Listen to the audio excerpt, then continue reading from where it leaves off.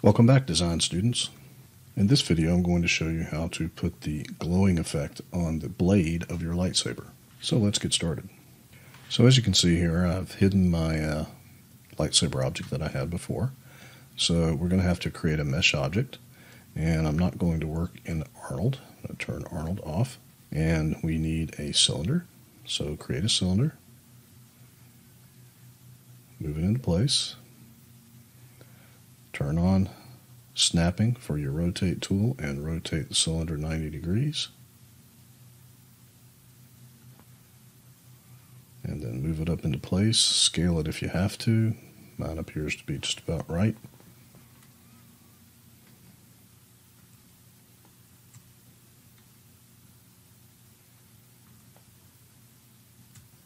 Well, I think I'm going to scale this a little bit in these two axes to make it thinner. Okay, instead of trying to scale it to make it the right length, I'm just going to switch to vertex mode and grab these end vertices and pull it out and make it the length I want. And now to round the end off so it's not so flat, I'm going to bevel that edge around the top.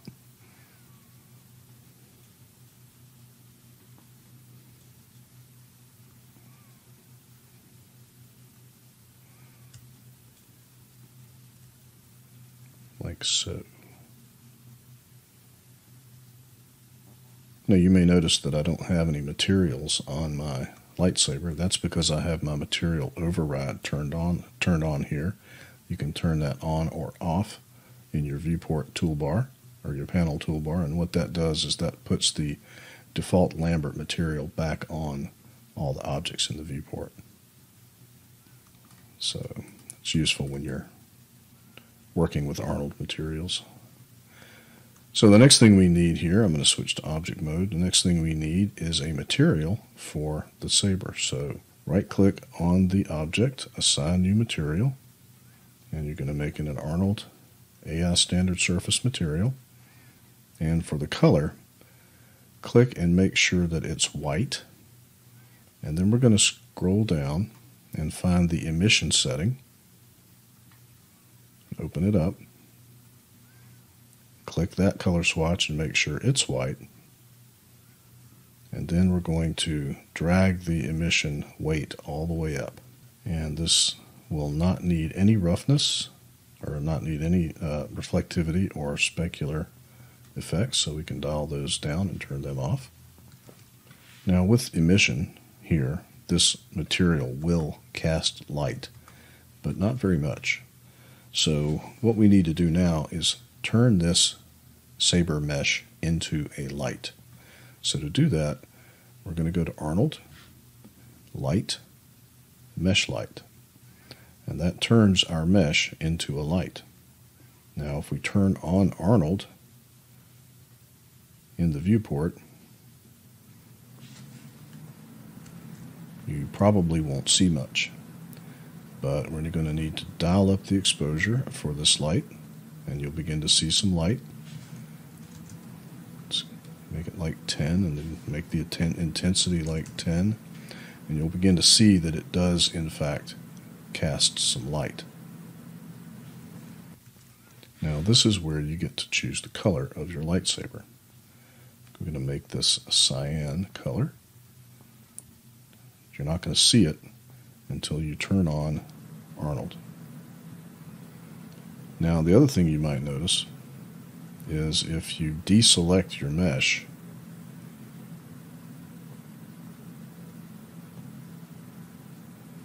that it's not visible anymore. It's because we turned it into a light.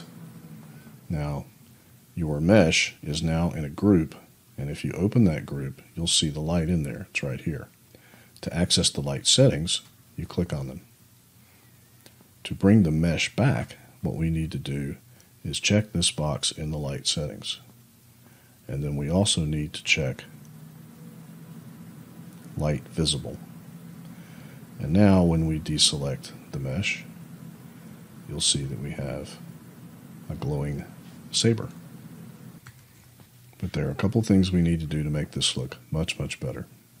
I'm going to turn off Arnold, and I'm going to open the Arnold render view. Now this thing is putting out light, and it is looking very glowy, but it doesn't have that sort of aura that lightsabers have, so we're going to fix that. To fix that, we're going to go to the render settings, and we're going to go to the Arnold renderer tab right here, and we're going to go to imagers. We're going to open that up. Now these settings can also be accessed right here in this little gear in the Arnold render view. This just goes straight to the imager settings. So what you're going to do is click here, and you're going to add a lens effect. And that brings up some settings. The settings that we're interested in are the bloom settings. So the first one we're going to try to play with is the strength, and you can see right there that gives our saber a nice glow. You may not need much, but the stronger it is, the more you have that white hot center effect there. You can also change the radius, and the radius is going to make your glow tighter around the blade or not. And then you can play with the threshold, and the threshold has to do with how widely the light is cast around the scene. And that has a little bit does a lot there. So you play around with these settings and get the look you want. And in playing with this, it's useful to use this little camera icon down here in the lower right hand corner. You can take a picture of your current render, and then you can change the settings.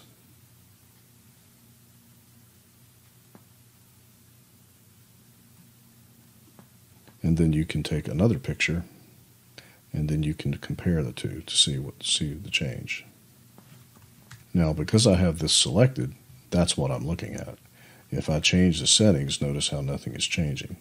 That's because I have to come down here and turn this snapshot thing off. Then I can see the lab update.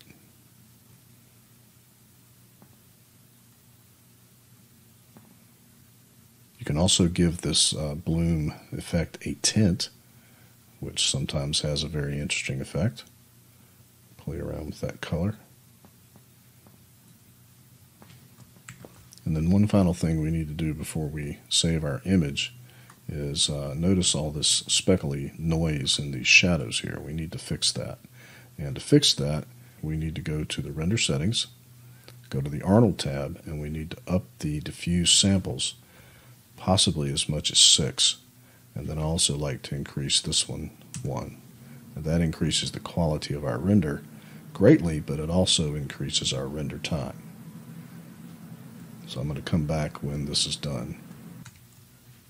Okay, we're back. That took considerably longer to render, but I'm going to compare these two by looking at previous, before changing the quality settings and then afterwards, and you can see a significant difference. So the final thing we need to do is bring back up the render settings again. Go to the Common tab, make sure that the file output is JPEG or PNG, either one is fine, and then make sure that the image size preset is changed from the default of 540 to 720.